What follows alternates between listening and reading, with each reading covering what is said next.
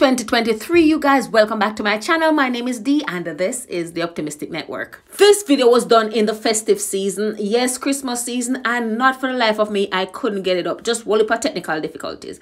Anyways, it's eggnog. A lot of people want to know how to make eggnog, but I know it's not too late because a lot of times eggnog is just seasonal. So if you ever feel for eggnog any time of the year, try this recipe. I started with 6 egg yolk, add them to my mixing bowl, then some pink salt I use, and then a half a cup of sugar. Keep in mind you can adjust the sugar depending on your desired sweetness.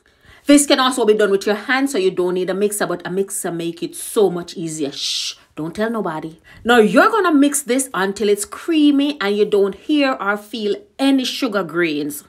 Also, don't be alarmed because the color is gonna change to like an eggnog color, light creamish, beigeish, yellowish color. Now I didn't mention that this eggnog is going to be made with almond milk for all the lactose intolerant people like me.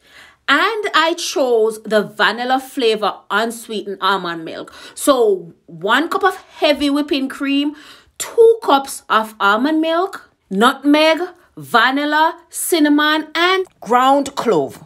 Now, be sure to check the description box. I'll leave the full recipe there. I just don't remember the measurements of these spices that I use. Now, this is a great time to let you know that if you're not subscribed to my channel, what are you waiting for? Go ahead and smash that subscribe button, turn your notification bells on, and get active in the comments. Now from here, just add your milk mixture to the stove top. And you're going to stand there and stir. You don't want it to burn and you don't want it to boil, but you want it to come as close to boil as possible. And you'll know when that happened because it starts to get a little foamy. Although I have mine on high heat, it's best to do it on medium heat. So no rush. Just make sure you're stirring. If you're enjoying this video, don't forget to give the video a thumbs up. And I'm wishing you all the best for 2023. Now, once your milk and spice mixture get to a boiling point, but it's not boiling, you want to go ahead and stream it in to the mixer with the egg while it's mixing. Please excuse my camera angle. I wasn't looking in the viewfinder because I'm dealing with hot things. So I was being cautious and I think I was in the way. So you didn't see the full streaming. But you get what I'm saying. Just stream it in there while it makes on low or medium. Mix it on medium. That part is extremely important because if you start streaming in and you're not mixing, what's going to happen? The egg is going to cook. So it's going to get curdled. So be sure you're mixing while you're streaming in the hot liquid.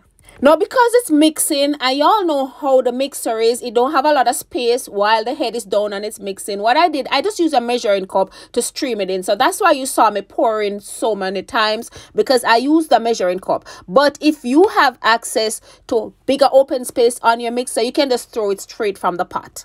After you're done mixing, add the mixture back to the pot, put it on the stove, turn on the stove, and stir until it almost come to a boil. Don't let it boil. Now what we're doing here is cooking the egg, and it need to come to a temperature between 165 to 168. It can go over a little more, but that's gonna bring it to boiling. If you're not sure about it, use a thermometer. I didn't really use a thermometer, but I showed you one. Then pour it in a bottle and put it in the fridge to cool. That will be the hardest part. After it's cool, pour it in a glass, serve it up just like that. You can put a little cinnamon over it. You can put a cinnamon stick over it. So good. Now this was so delicious, and the color is beautiful. It's just the lighting why it's looking a little darker. I'm gonna see if I can add some filter without changing the whole video so it can look like what the original color is. So yes, I hope you guys enjoyed this video. Don't be afraid to give this a try. This was actually quick and easy, and it's a healthier way to have your eggnog because you don't have a lot of preservative in it, and the almond milk didn't give it any off taste. This was just so delicious. Again, thank you guys for watching, and I'll see you in my next upload.